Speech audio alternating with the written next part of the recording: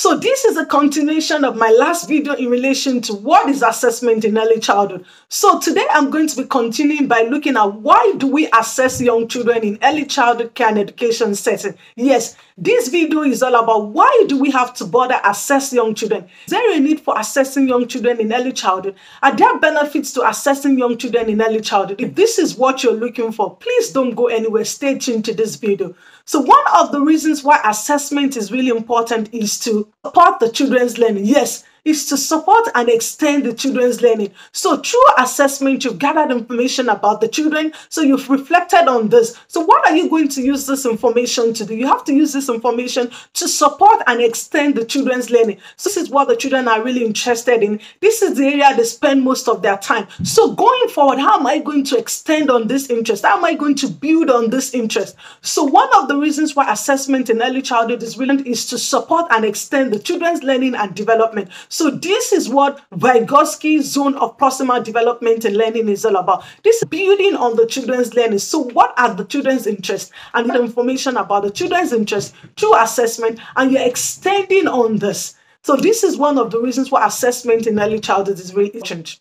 The reason why assessment is important is to identify a developmental delay or specific requirement. Yes, through assessment, you'll be gathering a lot of information about the children. For instance, you might have a concern about a particular child in your early childhood classroom.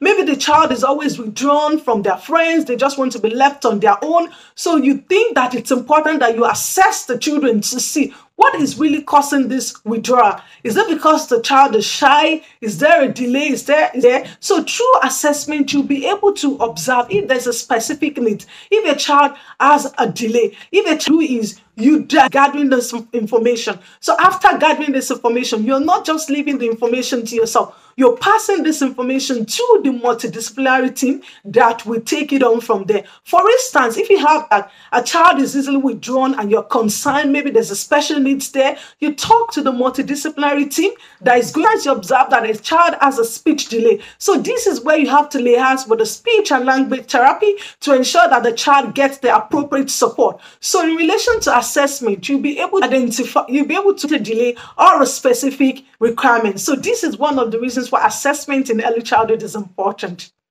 Is to evaluate the ECCE program. Yes, another reason why assessment is important is to evaluate the early childhood care and education program. Yes, you're validating your early childhood care and education program. Is it easy for the children? Is it difficult for the children? So this is where observation.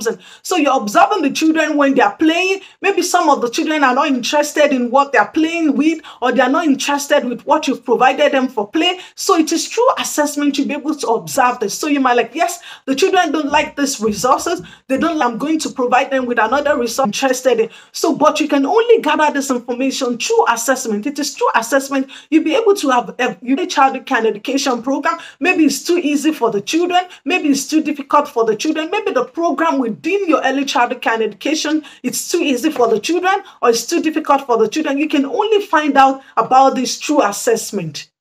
Lastly, another reason why assessment in early childhood is important is to gather information. And you're not just gathering information, you're sharing the information with people that need to know this information. You're sharing the information with the multidisciplinary team. You're sharing the information with the parent. You're sharing the information with your co-educator in the room. This is what assessment in early childhood is important. So you're sharing information about the child's growth and development with their parent. As you know, that parents are the primary caregiver of their children. So you're sharing this information with them, how they can support their children's growth, how the government in home assessment comes in. You're sharing this information with the parent so that they can know that this is what you've observed about them, how they can use this information to extend the children's learning and development. You're sharing this information with the multidisciplinary team, maybe the speech and language therapist, maybe the occupational therapist, maybe the needs to know the information that you've gathered about young children. So these are some of the reasons why assessment in early childhood is important.